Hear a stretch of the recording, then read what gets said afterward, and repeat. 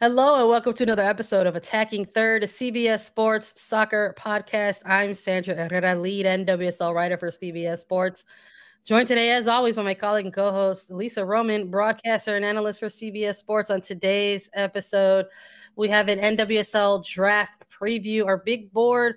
Quick reminder, the NWSL Draft is 1 week away. It's taking place Thursday, January 12th. And Attacking Third has you covered. Download, follow, subscribe, like, and comment on A3. Subscribe to us on YouTube and give our videos a thumbs up. YouTube.com/Attacking Third. Get exclusive NWSL Draft content right here on Attacking Third. We're a week out. Can you believe it? Hello and good morning if you're joining us live. Hello and good morning to you, buddy. How you doing today? Hey, good morning. It's good to be here. Good to be joining you live and everyone that's on YouTube with us. I'm excited because 1 week away from the draft, 1 week away from finding out who's going to be the next big class of the NWSL. Because when you look back, our social media for Attacking Third has been doing a really cool job of highlighting some of the past #1 draft picks and what they've been able to do. And you look at some of those players like Naomi Girma last year, Sophia Smith in 2020, Emily Fox in 2021. These are players that have gone on to the national team to make incredible impacts at their clubs. It's really exciting. It's the turn of a page. It's the start of a new chapter. It's the start of the 2023 season for the NWSL. I'm thrilled and I'm stoked to be here and to chat with you about it. Look, I always love chatting all things NWSL. I love doing that alongside you here on A3, and I cannot wrap my head around the fact that this is essentially our draft episode. I mean, we've been chatting about the draft off mic, I feel like, for quite some time. And before we knew it, we rang in the new year, and it's officially 2023. We're celebrating this is a World Cup year, but now we are also looking ahead and hitting the ground running with NWSL. So 1 week away. Draft is going to be held in Philadelphia this year at the United Soccer Coaches Convention, right at the Convention Center. Again, Thursday, January 12th. You can get all kinds of exclusive coverage with us right here on Attacking Third. And a little bit of breaking news. We're both going to be there. We will be in attendance at the NWSL Draft, so we're very excited to share that news with you all. And make sure you tune in for all sorts of coverage. It's going to start live at 6 p.m. Eastern on CBS Sports Network, Paramount Plus, and CBS Sports HQ. And it's an exciting time. It's incredibly exciting. Yeah, I mean, we'll be there. I'm excited to talk about it, doing live stuff. So everyone be sure to follow, download, subscribe, Attacking Third. That way you get all of our draft coverage, because this year's a little different with the draft because the player registration is open, and it's been open for a bit. It actually closes on January 9th, Monday, January 9th at 11:59 p.m. Eastern time. But this year, players under the age of 18 can enter the NWSL draft. And that's a first, because there's been a lot of chit chat about the discovery process, how we get younger players into the league, why it wasn't available before. But now it's there. We talked about it when these rules first dropped. Maybe a month or so ago, but players under the age of 18, they can enter the draft. Each team is limited to only 2 players under 18. Their contract must be signed within 30 days of them being on the roster, and the contract must run through the season in which they turn 18. They can't be waived or traded until the player turns 18. The parents are going to live with them, or the guardian has to live with them when they go to that club. There's a lot of little caveats there just to make sure that the under 18 players are safe and ready to go, but there are still players signing up and registering for the draft. There's a list on NWSL.com that everyone can go and look at. It's a live list that's updating that everyone can check out, because there's a lot of people registered. There are a lot of players registered. There's a lot of college players that want to get in, and it's incredibly competitive to get into this. Yeah, I mean, when the preliminary list of players dropped, it was, I think, just over 90 players or so who had declared themselves eligible as part of the registration process. And since that preliminary list was dropped, and more players have, declared themselves for the draft. And with the deadline coming up next Monday on the 9th, I would anticipate that there's going to be more players who go ahead and sort of stake their place in the upcoming drafts. That's typically what's happened before in the past. As someone who has covered multiple drafts at this point, both in person and virtually, I'm very grateful that the deadline is a few days out. I remember covering NWSL drafts where the deadline for player registration was literally midnight the day before. And let me tell you, that's complete. If people love chaos and love to tie that in with the NWSL, that absolutely was a contributing factor. Within past drafts before. So hopefully this window of time will maybe clear up some things, in terms of the buildup to the actual draft day on Thursday. Because I think when you look at this registration list as it's compiled right now, it says it was last updated on the NWSL website on January 2nd. So just in after the new year.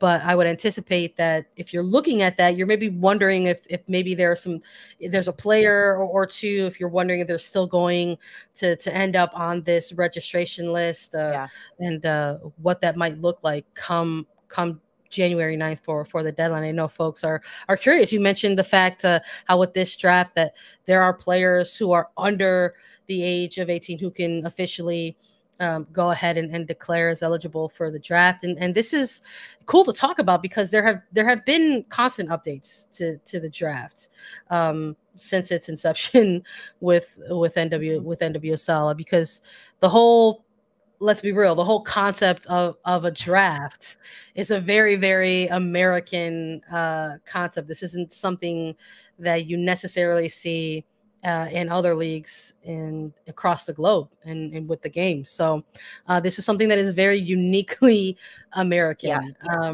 So to sort of go through this draft episode, I'm sure folks will watch this and sort of, want to get some questions hopefully answered, and hopefully we can do that for you on A3. But I like that in this iteration of the draft, this version, that there is the possibility for players who are younger to go ahead and declare for the draft. And there are obviously, like you mentioned, Lisa, those rules in place and structure in place to sort of make sure that there's protections for players who are minors in this country, essentially. So we'll see if I'm sure folks are looking daily, checking daily if somebody like Alyssa Thompson is going to be on this list. This is someone who was called into the last few United States women's national team camps. Is this a player that we might see come January 9th on that deadline? And if she does declare, is this going to be a player that's immediately going to be viewed as an overall number one pick? That's a big question. I am definitely refreshing the NWSL draft page just because there are a lot of people that maybe aren't on there that I was expecting to see. People in our chat shouting out saying that sleep, eat, repeat. Hey, it's going to be hard to beat last year's draft class. Hey, last year's draft class was really good. We had Naomi Gurman number 1, Jalen Howell, Alex Luera. There was some really good draft picks last year, but Del Morva saying, hey, this is going to be extremely exciting. Can't wait for that. People are excited that we're going. We're really excited to be there. But there's a lot of players that also aren't on the draft list as already at this point. Like someone like Jenna Nightswanger from FSU, a player that I've been expecting to register for the draft, hasn't yet as of the January 2nd, but we'll see. But there's also a lot of teams in the NWSL that have some holes to fill, right? When you look at the rosters and the free agency, there's still a lot of question marks surrounding rosters for this league, and what's going to happen in the draft is a perfect time to bulk up. No, I'm with you 100%. I think that's maybe where we have to start. Perhaps let's talk a little bit about the draft itself and what it's going to look like or what that means. So the NWSL draft is composed of 4 rounds, and within each round, there are going to be 12 picks. So a total of 48 picks that can be made in this year's version of the draft. And as of right now, again, we're just going off of the league website. So bear with us, and as some things will likely change in terms of the selection order, specifically starting in the first round. But as of right now, the NWSL first round of the draft has New Jersey, New York, Gotham FC with the number 1 overall pick, and number 2 and number 3 belong to Orlando Pride. Number 4 belongs to Racing Louisville FC. Angel City FC is slotted at number 5. And number 6, North Carolina Courage. Number 7, Chicago Red Stars. Number 8, Houston Dash. Number 9, North Carolina Courage. Number 10 is listed as New Jersey North Gotham FC, but this is, again, one of those picks where we think could possibly shift to Kansas City Current, depending on some conditional things within previous trades between the two sides. But as of the league's website, as of now, it's listed as Gotham for number 10. Number 11, North Carolina Courage, and number 12, Portland Thorns FC. So nearly everyone getting a chance to make a selection in that first round, with the exception of possibly Kansas City Current and San Diego FC and Washington Spirit. So 3 clubs out of the 12 might be getting a look at some players in this first round alone. Yeah, I mean, I think that is where we will see some movement. Up until there are some like asterisks to this first round draft order about what could change. There are some changes that'll happen midnight the night before. There are trades that'll be happening during the draft, as most Americans know who have watched drafts previously, not even NWSL drafts, but other drafts as well. I think it would behoove Washington Spirit to try to wiggle their way into this first round and make a trade for one of these picks. This is a team that in Washington Spirit that is pretty light on their roster right now. And as a club that just won the NWSL championship 2 seasons ago, I think they could get some top talent, but they're not in this first round. I think you look at someone like a North Carolina Courage that has 3 picks in this first round. That's impressive to see because they also need to bulk up, right? Like when we look at the past year and what happened, there may be only 1 or 2 teams that I'm like, they're going to be fine if they stick with the same roster that they have, or they've made a lot of changes in the offseason. I look at a team like Kansas City Current, what they've been able to do in the offseason, getting some forwards, getting some midfielders from Chicago Red Stars and Morgan Gautral and Colaprico, DiBernardo, excuse me. These are players that have bulked up the Kansas City midfield. And this is a team that went all the way to the NWSL championship last year and the final, and then lost to Portland. So they have a good base and they have a good foundation. I wouldn't be surprised if we don't see them make too many crazy picks in this draft. Yeah, I'm with you. I'm curious. We talked about that 10 spot, the number 10 pick in this first round, and you bring up Kansas City. I'm looking at some of these teams, and I'm curious if maybe they're interested in trading out of this first round. I think Kansas City is a team that has shown in their short history in the NWSL that they're not intimidated to make some headlines in the draft, to move some money around, make some ambitious picks. Is this the year where we maybe see them continue that trend, or is this the year where we see them maybe transition a little bit and sort of see themselves, kind of maybe trade out of that? Are they in a place currently where they want to sort of keep their core intact and continue to build off of what they've already established as a franchise? Or do they want to continue adding pieces through the draft for this roster? So, I'm looking at those teams who might not necessarily be in this first round. Are they going to trade in, or are they going to be content to be, to hold off and maybe make picks in the later rounds? Is a team like, I would also maybe look at North Carolina Courage in that aspect. They are in a similar position, I think, as they were last year. They had a number of first round picks for the 2022 draft, and they made some really, really good ones. People obviously were talking about the epic draft class that came out of 2022, and Diana Ordonez was a huge part of that for this North Carolina Courage side. Ended up going on a tear, making a name for herself as a finalist in the Rookie of the Year candidates. So I'm curious if with the handful of picks that they have, perhaps do they want to package those? Are they trying to move higher in the draft? Are they content with maybe, packaging them or trading one or two or all to trade out or et cetera? I think with that many in this first round, I think you maybe have a little bit of it, an advantage there is where you could play is that you could still roll your dice in the draft, or you can, try to continue to build with what you've already got with the Courage, because again, they chose a pretty good class in that first round just last year. Do they want to continue to just sort of build off of what they are growing currently with the Courage? So I'm eager to see what head coach Sean Nahas and his staff are going to do with these picks.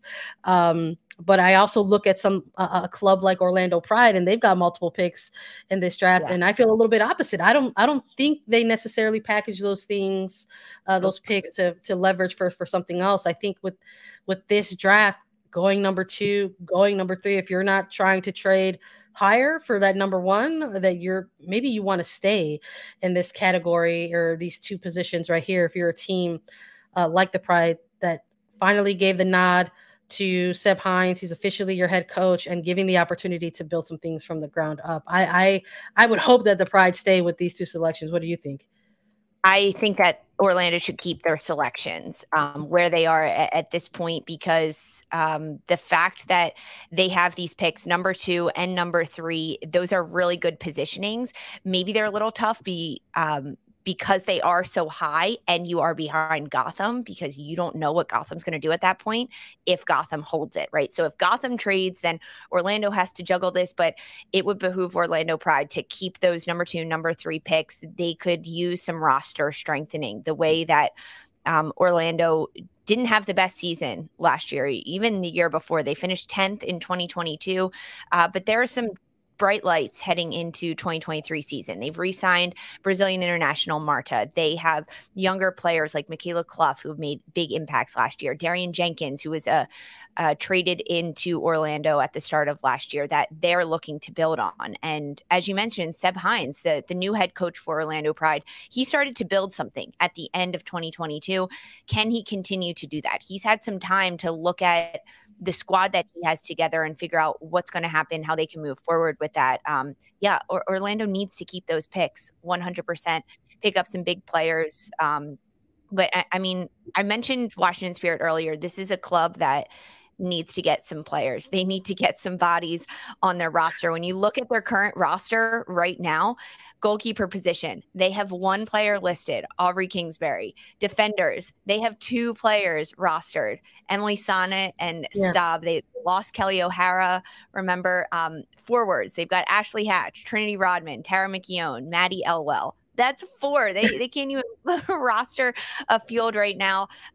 Washington Spirit needs to bulk up. They have to. Yeah. They have to. Teams, they have to. Categorizing teams under, clubs who need bodies. It's like Washington Spirit could be one of those clubs. Obviously, Chicago Red Stars. There's huge question marks in their midfield now.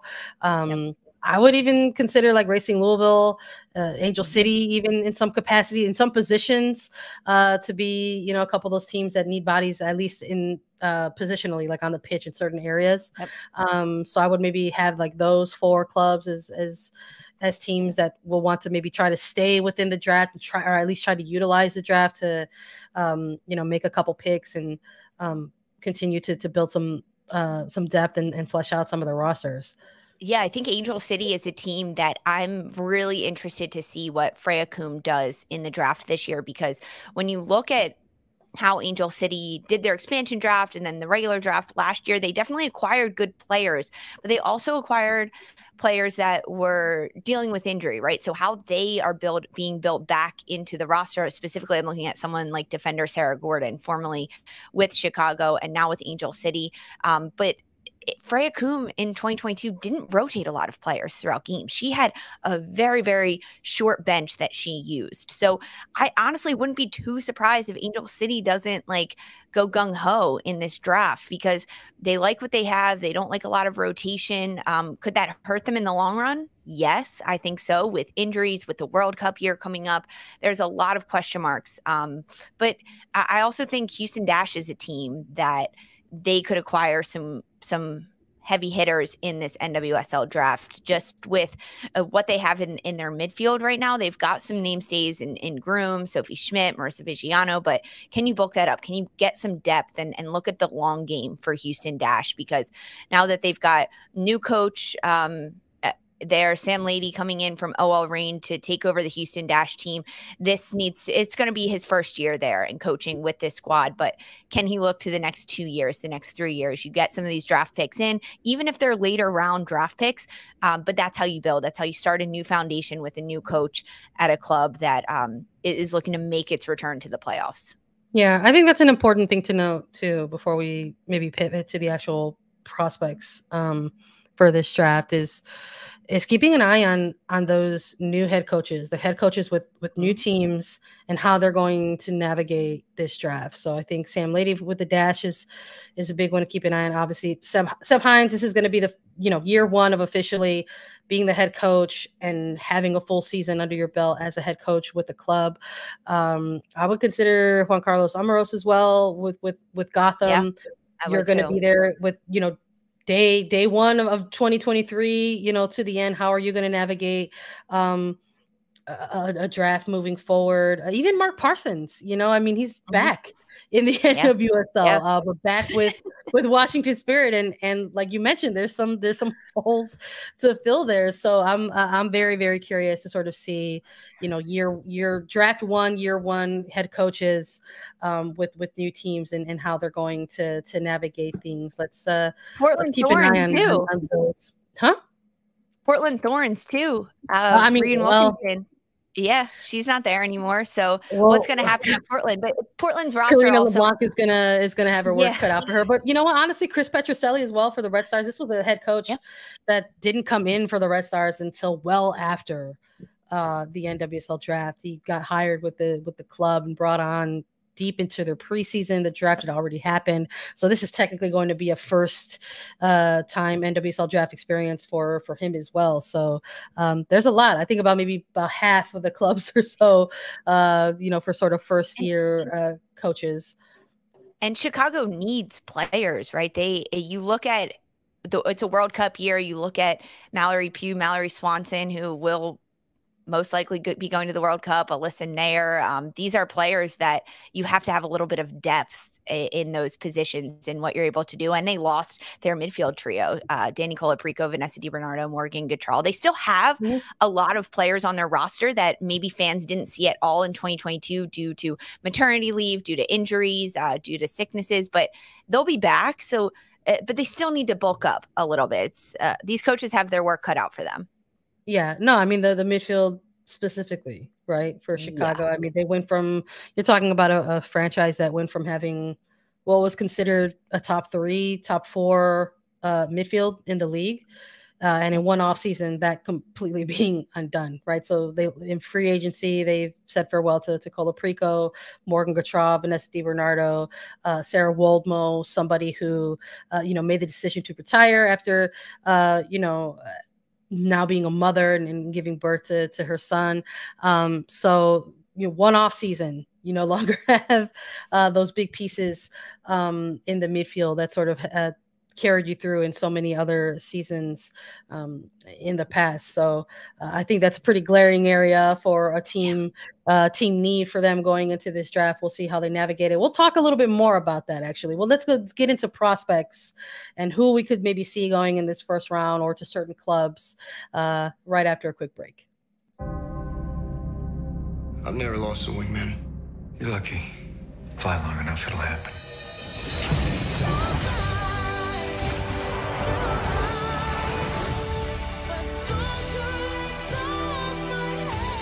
It's been an honor flying with you.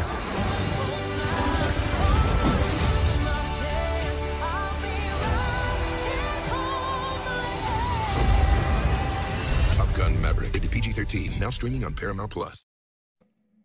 All right, let's talk about some of the top NWSL draft prospects heading into the 2023 draft. A reminder, if you want a look at the live registration list, you can do that on the NWSL website. Registration closes January 9th. It's coming up on a Monday, but there's a ton of registered players already, 178 amongst the list. There's a lot of players there to take a look at, but I know when that preliminary list dropped, we covered that for CBSSports.com. You can go check it out, and some of the players that stood out for me immediately were players like Reina Reyes. Alabama as the runners-up in the NCAA state championship. Messiah Bright, Izzy Aquila, Emily Madrill. I mean, there's a ton here. I think you can actually flesh out for this draft class at minimum, if not a top 10, at least a top 5 prospect list for this upcoming draft. Yeah, for sure. I mean, there are definitely top players within this registration list. And some people saying out there, rumors circling around like, hey, this draft class isn't maybe going to be as strong as last year. I disagree. I don't think it has to do necessarily with the depth of like the top 10, the top 15, the top 20, but how good these individual players are. I mean, you said it, Emily Madrill, the defender who was formerly with Florida State University 2 seasons ago. This is a player that could have been in last year's draft class, maybe, perhaps, but it is going to be in this one just with kind of how everything rolls out. But I think that the individual players right in the top 5, the top six could be potentially more talented than some of the overall draft picks last year, right? In terms of the skill that they bring and the qualities that they can contribute to these NWSL teams. I mean, some of my top picks that I'm really excited to see, Reina Reyes, defender from Alabama. We saw a defender go number 1 the last 2 years in Naomi Girma last year to San Diego, the year before Emily Fox to Racing Louisville. I like this pick. I'm not sure number 1 overall. I'm still waiting for a couple more of the names to trickle in, but Reyes is a defender that anchored Alabama's back line. She was Mac Herman Trophy semifinalist, SEC Defender of the Year. She had her best season this year in the College Cup with Alabama, Mexican International. She most recently had 4 caps in the CONCACAF W Championship with Mexico. This is a player that has the international experience. She can play at the top level with Alabama. I really like her. I really like what she did with her time at Alabama, and I'm excited to see where she'll go because defenders are needed in this league. Defenders with experience, defenders that have played against top competition, that have played internationally. That adds a whole nother level to her game. I'm smiling the whole time as you're talking about Reyes because, of course, we're highlighting defenders here on Attacking Third for players that we think are top prospects upcoming in this draft. But I'm with you 100% on Reyes. I think she's a really good example of a collegiate program for some people that maybe came out of nowhere, but a really good example of a collegiate program doing a really good job of scouting and recruiting and sort of building around certain type of in a couple of players. And Reina Reyes was absolutely one of those players and somebody who's capable of playing higher up the pitch. Yep. I hate to play the comparison game, but there are similar trends that on last year's mock board, people were utilizing for a player like Naomi Girma, that this is somebody who has played, positionally in that center back role, is very smart, has a high soccer IQ, but has the ability with really good, the ability to distribute, can play a little bit higher up the pitch and perhaps maybe a defensive mid role as well. So I can't help but sort of think about some of the things that people were saying around Naomi Girma last year, and maybe sort of hearing those similar things around a player like Reyes, but Emily Madrill as well, another one of these players with the experience as a defender coming into this 2023 draft. I think maybe when you're looking at examples. I'm saying like Reina's an example of a collegiate program that maybe, recruits well, scouts well, and continues to build off of a core group of players. Perhaps Madrill is this type of player that you're looking at going into this draft. It could say, what are the players coming into this draft who might be quote unquote NWSL ready, right? And what does that even mean? Yeah. But I think we're looking at a player, this player prospect list, and absolutely highlighting somebody like Emily Madrill, because this is a player that kind of made headlines a little bit last year in a good way. Good headlines.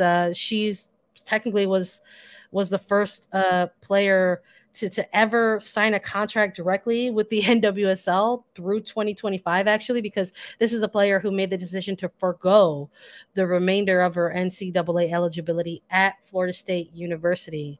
And signing a contract with the league provided some room to have her draft rights distributed and not forfeit her total eligibility for this upcoming draft in 2023. And so she ended up going on a short loan overseas, playing with BK Häcken in Sweden. So we're talking about a player who was with one of those very, very, top collegiate programs in FSU, played under Mark Krikorian, who's in NWSL now with the Washington Spirit.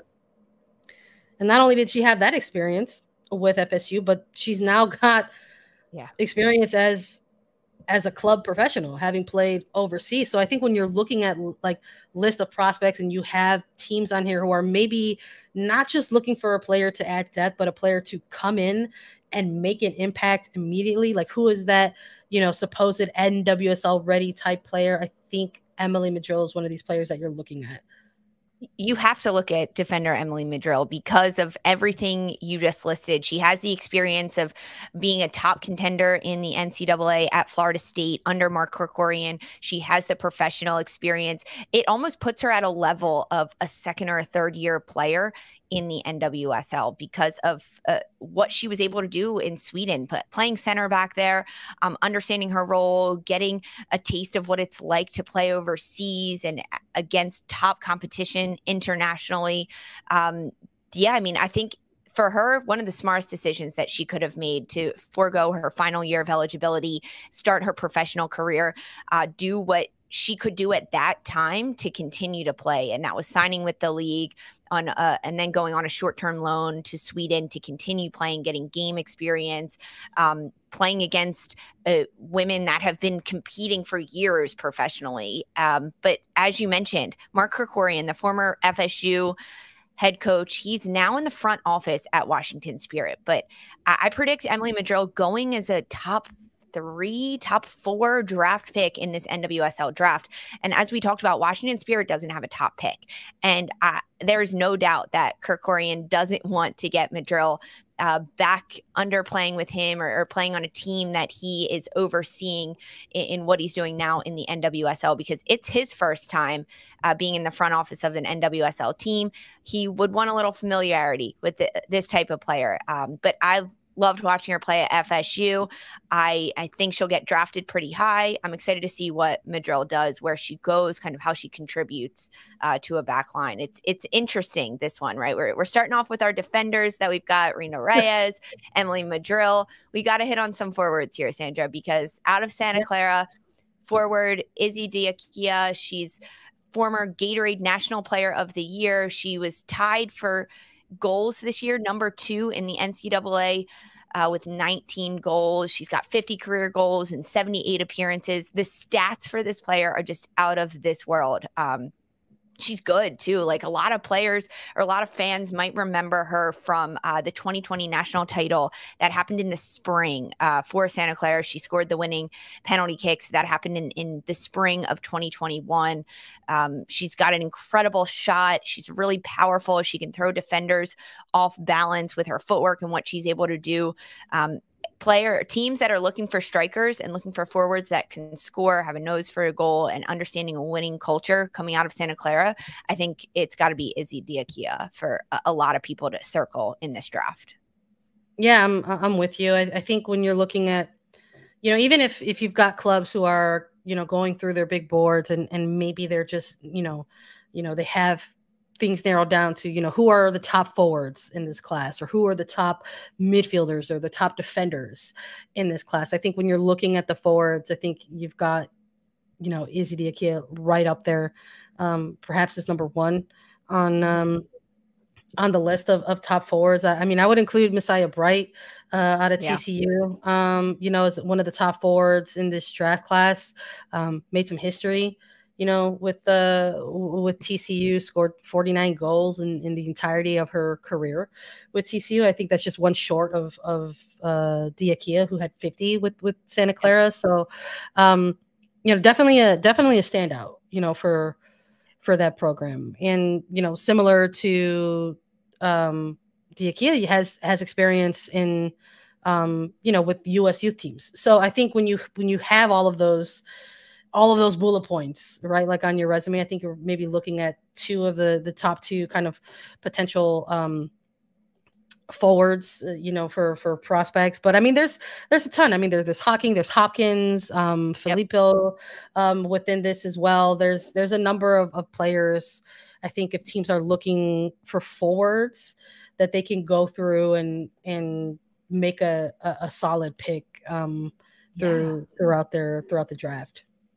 Yeah, I like your shout for Messiah Bright. I think kind of coupling her with Izzy Diakia is nice to kind of compare those two, because they are similar, but coming from different programs, right? Santa Clara, TCU, but the international experience that they have playing with the U.S. youth teams. I mean, you look at Messiah Bright, she got the U23 call-up in 2022 for the women's national team. Her NCAA tournament experience, 5 straight for TCU, 2-time All-American, Big 12 tournament, most outstanding player. Like, this player has a lot of accolades, and that's something that teams also have to look at, but then take into stride. Who was around these players? What happened with them?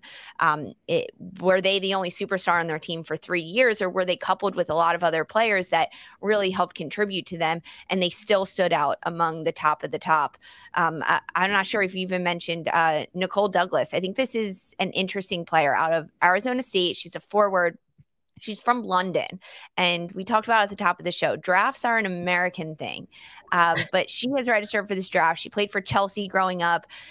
She had an incredible junior year in 2021 at Arizona State. She was the most prolific goal scorer in the country in 2021 for that season. 2022, she kind of trailed off a little bit, didn't maybe gain as much momentum from her junior year, probably as she would have liked. 14 goals in 2022, but she's incredibly physical. She can play anywhere along the front line. I saw her play as a striker. I saw her play as a winger at Arizona State. But I think the inconsistency going from her junior year to her senior year is a little bit of a question mark. But again, you have to look at the team around these players. You have to look at the competition that they played up against. And someone like Nicole Douglas, it's in her, right? To be the top most prolific goal scorer in the country. And then to still get 14 the next year. Perhaps the scouting reports were just a little bit tougher on Douglas heading into her senior year. But this is someone that I think it'll be really interesting to see how Douglas enters the draft as a London native, played with Chelsea growing up, and to see that she wants to stay in the States and she wants to play in the NWSL, not go home and play in the Super League or anywhere else she could.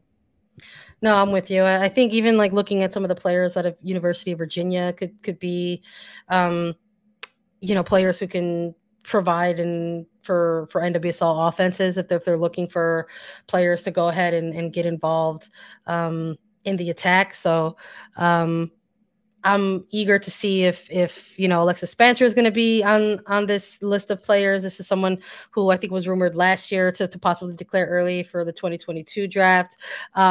Or, now that she's officially declared for 2023, will she be high on some of those draft boards coming up in this particular 2023 draft? But we'll see. There is still a ton of time left between now and Monday for the NWSL registration draft deadline to close. So maybe we'll see some more names on this list. Maybe there will be some more prospects who will, go ahead and declare themselves eligible for the 2023 draft. Breaking news: the United States Women's National Team January camp roster just dropped. We are going to go live to chat about that in our live reactions, but we're going to give ourselves a little bit of a window of time and a break for everybody, ourselves and you all, to join us a little bit later to chat about the United States women's national team roster. Thanks for joining us for our NWSL draft board. Thank you all so much for listening to Attacking Third.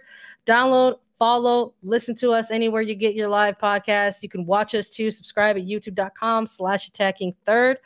And make sure you join us later when we go live to talk the United States women's national team January camp roster. For Sandra Herrera and Lisa Roman, this was Attacking Third.